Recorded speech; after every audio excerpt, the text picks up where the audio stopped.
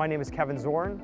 I'm a urologist at the University of Montreal. I'm an associate professor of urology. I started off my practice here in Chicago at the University of Chicago after my fellowship and moved back to Montreal, Canada to develop the robotics program and BPH program at the University of Montreal in 2010. The use of ultrasound has greatly improved our ability to stratify patients based on their size of prostate, their volume, their configuration, to different types of treatments which have now become available in the last few years and are dependent on the size of the prostate.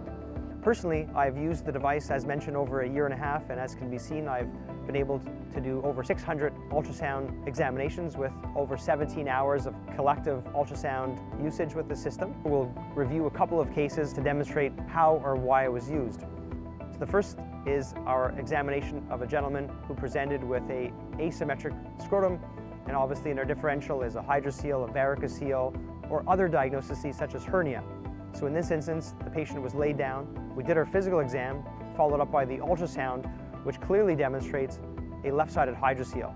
And at this point, without having to send the patient off to have the ultrasound and then book them for a surgery, that was done on the spot. We also used it in the emergency setting, where a gentleman had a trauma to the testicle and developed a hematocele.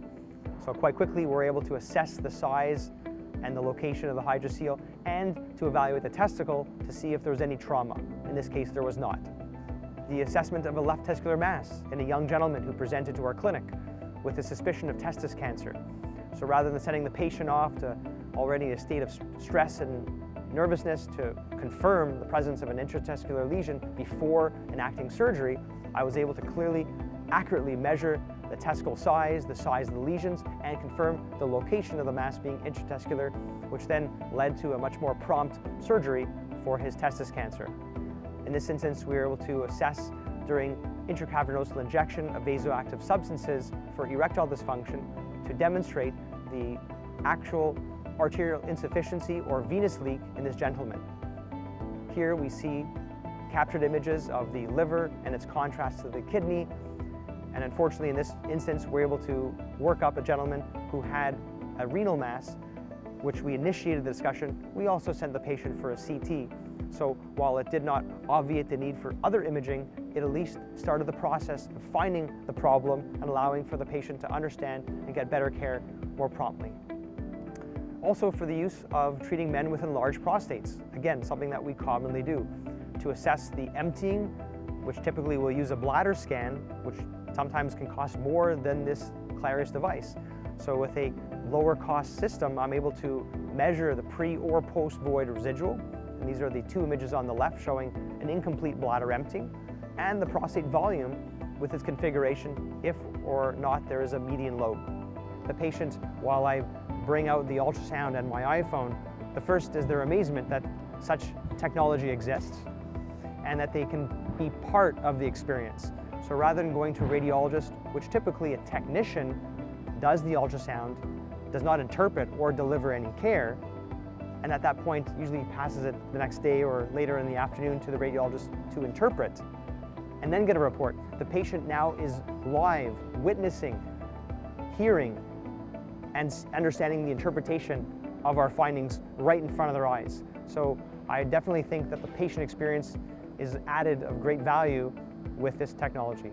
There is a number of hours per year that I've saved in terms of the patient having to get a requisition, to go to see a radiologist, do the booking, do the procedure, have the report provided, then come back and review the results together. Now, for straightforward penile, scrotal, abdominal, prostate, these are all very straightforward ultrasounds that can be done at bedside and help counsel a patient immediately what the diagnosis is and then move to the better treatments based on those results. During surgery and training with residents, we want to know, did I get all of the tissue for obstruction? Did I remove most of the transition zone? So at the end of cases, this is a nice educative way to assess the quality and integrity of the work that was done. And here we can demonstrate the defect and its size quite quickly of how our resident had done with the tissue resection. As to the evaluation of prostate, we are commonly seeing patients with elevated PSAs, and so we want to determine their PSA density with their volume of the prostate. This can be done with the ultrasound right there on the spot.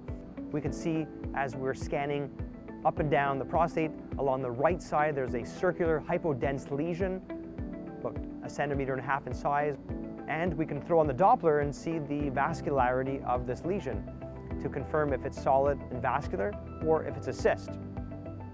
And for those performing radical robotic prostatectomy, where the bladder neck dissection can be quite challenging, especially in the presence of a median lobe, we can assess the bladder neck to see whether or not the bladder neck will be something difficult, where perhaps the staff surgeon will do that step of the procedure. And in instances where you have the median lobe, you'll be able to quickly identify that before the case starts and not be surprised when you open the bladder neck. Here we knew from the photos, as we saw on the left, done preoperatively, that at the time of the bladder neck dissection, we would uncover a bulging median lobe and take appropriate measures.